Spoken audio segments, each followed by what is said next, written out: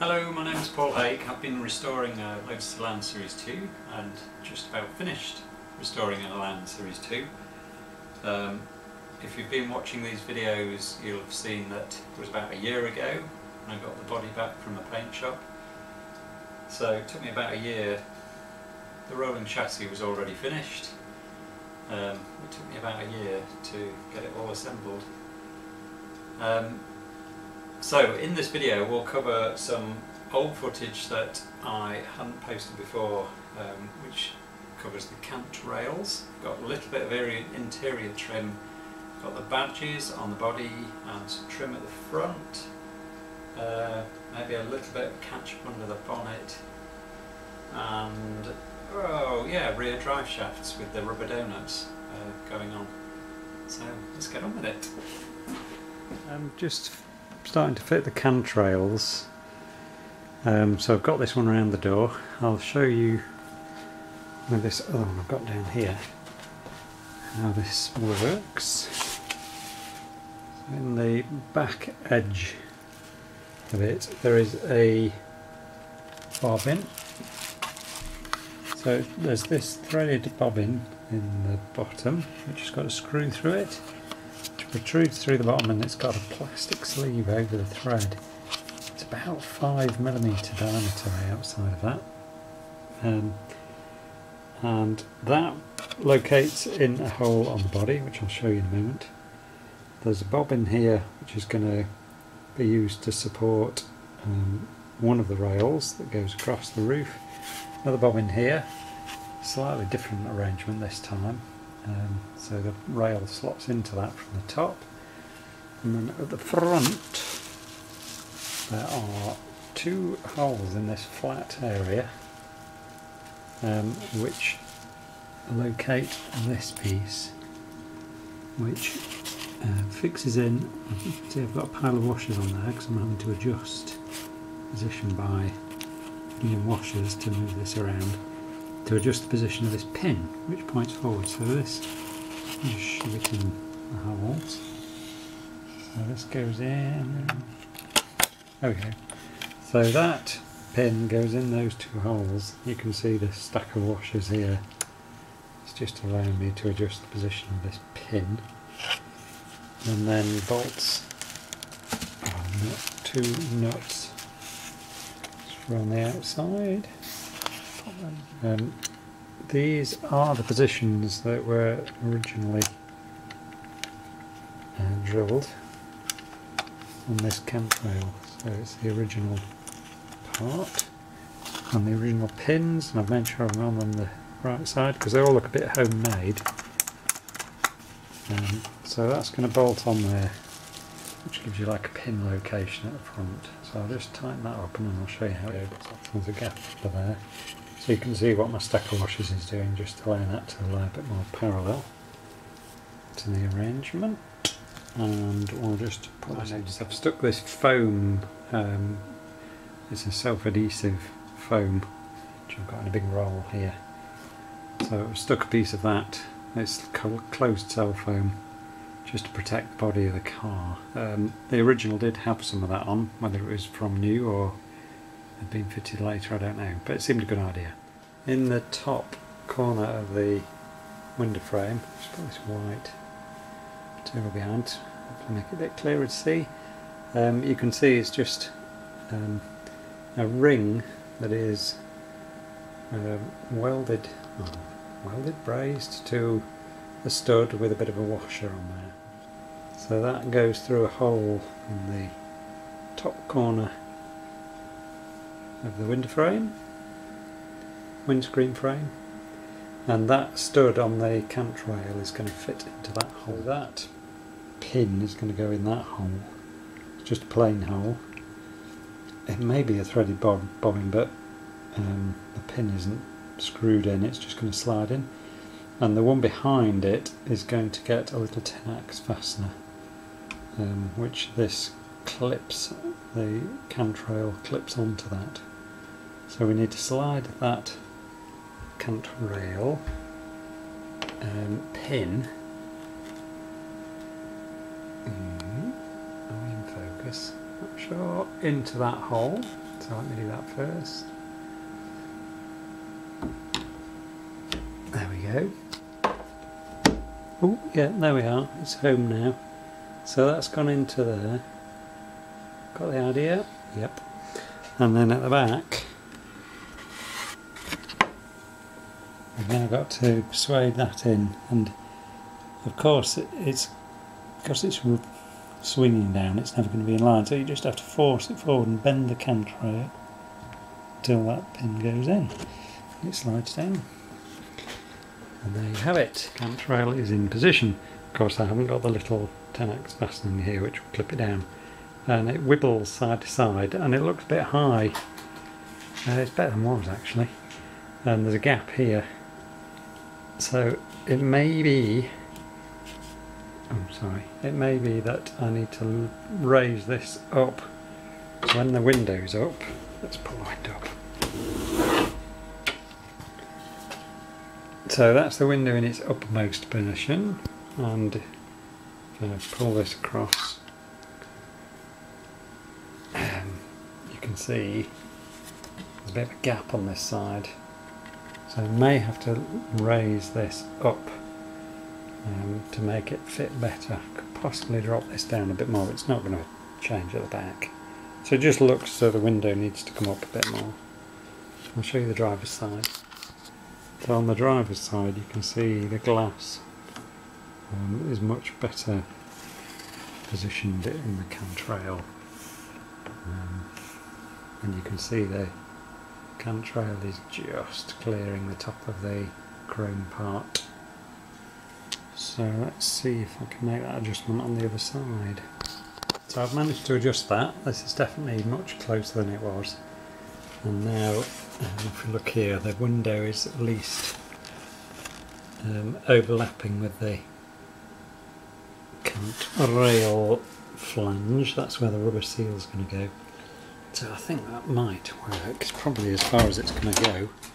The way I was able to do that was to loosen these two and lift that upwards, and it did move up, and I've kept it in the same alignment. And then the other adjustment, because the glass wouldn't then lift up high enough, was to loosen these two friction screws and lift this up. You can see some of the slot there before this was fully down, and that, because this has got a stop in place, I had to move that up to get the window to go up. So the glass is not quite at the top of there, but pretty close. So I think I'll leave it at that for now. I don't want to force anything.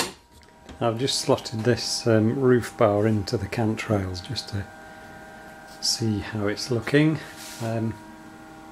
So that's good. That bar needs rubbing down and painting. So nice to see it with those parts in place. I'm just sorting out underneath the seats. This board goes in, which is just vinyl covered hardboard to cover that exposed bit of floor between the two rubber mats that are front and back. These are the original rubber mats. So I've taken out the seat and the seat runners, and just sorting out this piece of board. So I just need to put holes in the corners and then put it back with the seat runners on top. I'll show you the originals. The originals. Still got the old seat runners on, and that's what they were. And amazingly, this one's even made out of 2 bits of hardboard. So they must have used up the crappy bits. I can't imagine it's not original. That's the vinyl stuff that's covering it. And you can see on that one the vinyl's got a split on the top side. And yeah, pretty rough. Couple of little grooves around there. No idea what those are for at the top edge. Or is it top edge? Front edge, back edge? Really not sure. Yield. So, and you can see on this side there was no hole in that side, so all pretty rough and ready. So I made mine well, I've measured them and used approximately the right sizes. So mine are 18 inches by 14 3/4, just in case you want to know. So there it is, board covered in vinyl with the seat runners on, fixed in place. Yeah, not much to say about it really, but that appears to be how it was. Yeah, so got those in, and the script badges. Yeah, that little sort of laurel bit has lost its colour, and they're a bit corroded, but I thought I'd put the original ones back. I'm absolutely certain they're in the correct place because I retained all holes as I was doing the bodywork, so they're definitely where they were originally. And this is the one on the back looks like. Ooh, reflections just in the wrong place. So you can see the space in between the Elan S2 is a lot larger, greater than between the Lotus and the Elan. And I've managed to break my original badge here. It's broken here. It was corroded, so that's rather annoying. I'm not sure I might be able to sort of fix it in place somehow. Rather retain it if I can. Look, registration plate. That's the badge. Oh, you can see me. Hi! Yeah, that's the original badge decal on this side. So the engine bay is pretty much finished. I've tidied up where these pipes go, and I think I've got the wrong material because I think they're melting just here. I can feel some distortion. So I think the material I've used is too, well, either too thin-walled or is just the wrong material. I've got to tidy up the way this fixes. I've seen a recommended way is to clip it to this so that there's no stress here as the engine moves sideways. If that is also fixed to the engine, then the movement is taken up by this big coil rather than just locally here. If it was not fixed, it might vibrate and stress at that joining point. So that seems like a good idea. It may not have been like that on the very original cars, but it just seemed sensible. I replaced these clips with ones that are better size because I was getting a few leaks, and I'd clamped them up to full tightness so they were just too large diameter. Look at that. I had the engine run up to maximum temperature, and the electric fan works with the little switch here. It's about 90 degrees on the temperature gauge. And the clutch released when I tried to put it in gear. So it let me put it in gear and I could release the clutch. I haven't got the half shafts in yet, but it was clearly turning the prop shaft and diff stuff. The time has come for me to fit these half shafts or intermediate drive shafts with the rose flex couplings, these rubber donuts. They're already fixed to the diff and the hub, and I've got to fit this shaft between them, and it is a bit stressful. You have to weigh the car down, so I've got the rear wheels, I've jacked it up and put it on these ramps, so I've got some clearance for me underneath, and then I've had to weigh the car down to get the rear suspension, or stop it from drooping. I'll get a light in a minute. And I've done that by loading up the boot with stuff. Yeah, bags of sand, cement, and old vice. It's all a bit stressful just lifting those into the boot. So let me get my light. Where's my little light gone?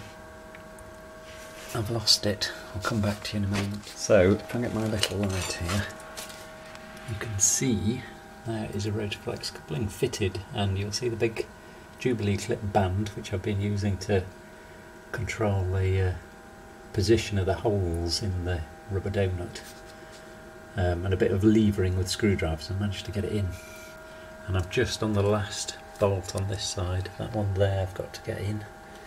I'll show you underneath. So from underneath, I've got this A-frame pretty level really. The idea is to try and get that drive shaft as level as you can between the two donuts, and that's the last, oops, making shadows. You can see the end of the last bolt just appearing, maybe, yeah, I don't put a shadow on it. So I've got the others. This one's still got its original band on, which holds it theoretically with all the holes in the right place, but you still need to lever it about a bit. So there we go, getting there. Decided to get the front silver trim strip fixed in place. Here's my solution. I've received a few suggestions, and this is one. Richard sort of suggested this idea. So I've got some weight on it because it was tending to spring up, and I have masking taped off around and put in a bead of silicone. I've just done it between the two, well, the insides of the two light pods at the moment. So that's been like that for a couple of days, so I'm just going to remove all this and see if it has stuck, and then work on the edges. So it seems to have stuck okay. I'm just getting some of the masking tape off. I've put this masking tape either side slightly underneath the trim, so that if any silicone rubber splurged out, it wouldn't go on the bodywork. That's just dust, I think, there. So that seems to have worked pretty well. Leave it there, I think. I've still got to go around that corner.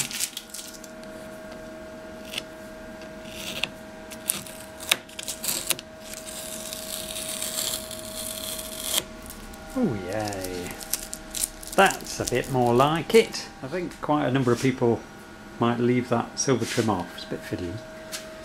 And if you prepare the bumper and the body, it looks pretty good without it. But I have to say, it definitely sets off the silver chromy bits in the badge. Sorry, that light's right on it, you can't see it. But yes, I rather like the look with that silver trim in. So we'll get the corners done. I've heated this up with a hairdryer. This trim, by the way, is from Paul Matty's. Bought it a couple of years ago, so 2017, and it's pretty compliant actually. So I've heated it with a hairdryer and it's gone around the corner. Let me just show you this section. I've cut this end off, and it's got some little sort of tangs on it, on this section that goes in the gap, and I've made the gap so it's only just big enough. So I took this bolt off, slackened it, and pushed this in and then tightened it up, and it's actually grabbed hold of it, so there's no adhesive on this section at all. It's just a bit gappy at this end, so I will splurge a bit of silicone rubber behind it and stick it down. I trimmed off the T-piece back to about there. So I'll stick that in, and the other side is similar, probably slightly better.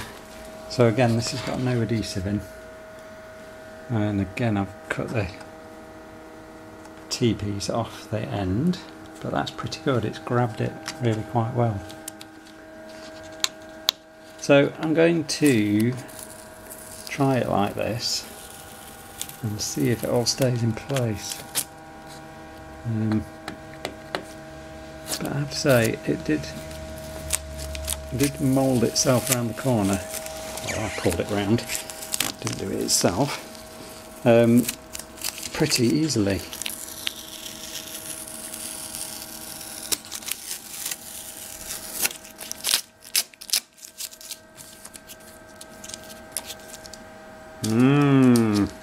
Nice. So where should this end? In line with it there, a bit further back? No idea. I'm going to leave it like this and I shall compare. I'm going to always slacken this off, pop that back out and trim it again if I need to. So there it is. Yeah, where to finish this? Just in line with that. Tricky, eh? At least it doesn't have the horrible screw through the end, like the later ones did. I've put some silicone adhesive just in the very end of it, and just using this plank to push it into the car, supported. So that should be okay. I'll just have a quick look at the other side. Similar idea. So just using that stick, nice flexible bit of stick, and it's just pushing the trim into the car. So I've just got some adhesive silicone sealant in the end. So that seems to have worked. I just bodged a bit of silicone sealant in the end, and that seems to have got it held. So let's just peel some of this tape off. Not bad, there's a tiny little bit of silicone rubber to tidy off, but yeah, pretty pleased with that. Sorry about the light. Nice, nice, I like it. So let's see if the stick has worked on this side. Hopefully it's stuck it in. Yeah, don't think that moved.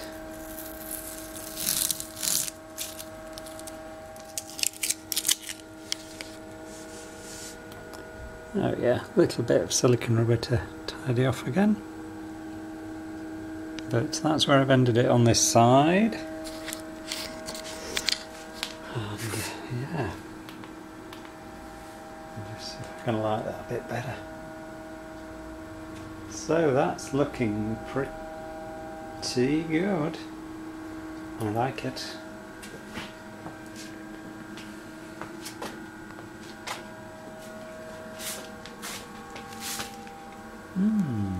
Whoops, sorry.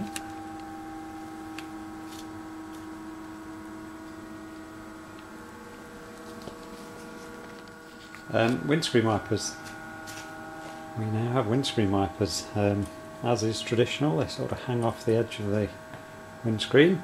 These are replicas that are sold online. Pretty good, I would say. So that's what I went with. I was looking out for some originals, but haven't found any and really wanted to get it finished. So got these. I've even had occasion to test them because I had the car outside and it drizzled. I got it back in pretty quick, but it did give me opportunity to test the windscreen wipers and the motor and stuff, and it works. And the dual speed, well, it's not dual speed, it's variable speed. Yeah, that worked as well, which was a nice, I shouldn't say surprise, should I? But it was good. So windscreen wipers on. Bonnet is in position, as you can see.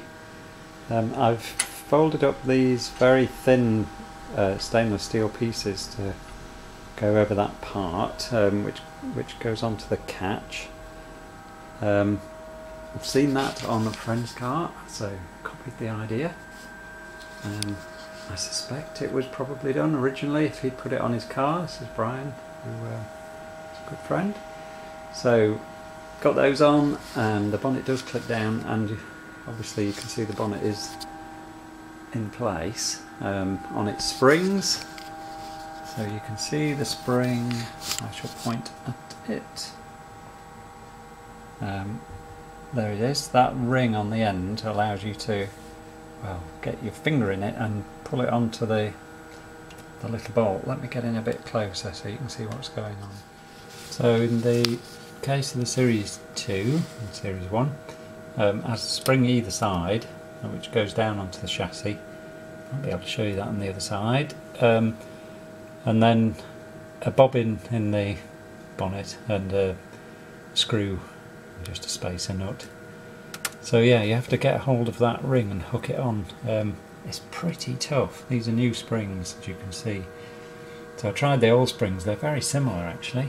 So I've put the new ones back on. I'll go around the other side, show you that one.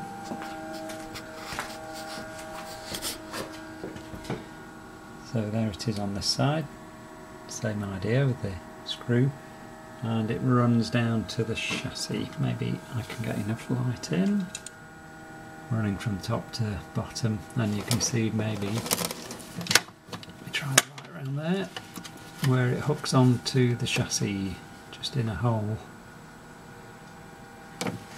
So that's good. Anything else happen? Yeah, I had a leak on that joint there. It was letting some water out when it got very hot. Oh, I've replaced these pipes with the originals. So I've used the original pipes now, which aren't melting, like the pipe I'd used, and put bits of black tape on to just hold them together. Tried to get the position of that black tape in the same place as is on some original photos. I've still got to finish that horrible tie wrap there, just in case that offends you. Will go eventually. I've got the wrong size pipe, so I need to replace that pipe. I've improved the rubber seal in there because I was getting a bit of an oil leak around here, so hopefully that's resolved. Sorted out the carburettor. Not sure if I've mentioned that. On the shafts of the carburettors there's like little, if you look at the video with putting those together, you'll see it's like a little leathery washer that goes over the ends of the butterfly shafts. They were clearly too tight and it was stopping the carburettor closing quickly enough. So I managed to pull those out without having to take the carburettors off. Just unscrewed the ends. Let me go around, see if I can show you. A little tabbed washer that stops the nuts from doing. So take those off, took them out, managed to pull them out the ends on all four, and that's sorted out. I was getting a lot of popping and banging in the, popping and crackling in the exhaust when the throttle was shut when I took the car out for a couple of runs, and that was resolved by tightening up the exhaust manifold, which had become amazingly, well, I won't say loose, but it was very easy for me to tighten up. So the gaskets must, I don't know, shrink. Something obviously changes when you first get the engine hot, or the first few times. So that's good. I've put some clear silicone sealant on these lifters so that one didn't rattle anymore, and I've fixed the other one in place on the other window. Seat belts. I've shown you that it got seat belts. These are the type that were fitted to the later cars, so I've made them fit. Well, they fitted pretty easily really, but they pick up on the bolt that goes through to the chassis at the back, with a nice sort of spacer washer so they can pivot round. And then down behind the seat there's a couple of rings, one there and one down here, and I've managed to just bolt them onto those rings so they're nice and secure.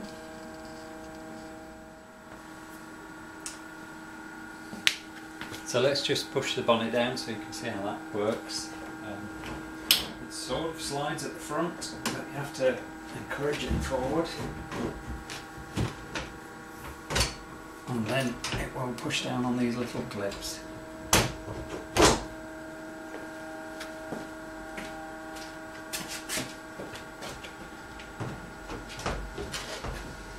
You sort of have to make sure that the clips are forward. There we are.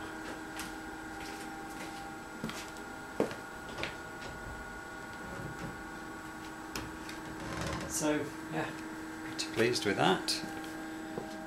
Okay, that's the end of this video, and I think that's just about the end of the videos showing the car being assembled. I can't think what else I might have to show you. So I shall miss do these videos, and I hope you've enjoyed watching them. But I'm sure I will post some videos of the car out and about, so watch out for those as well. Okay, so good. Any questions, please let me know. I'll do my best to answer them, and thanks for watching.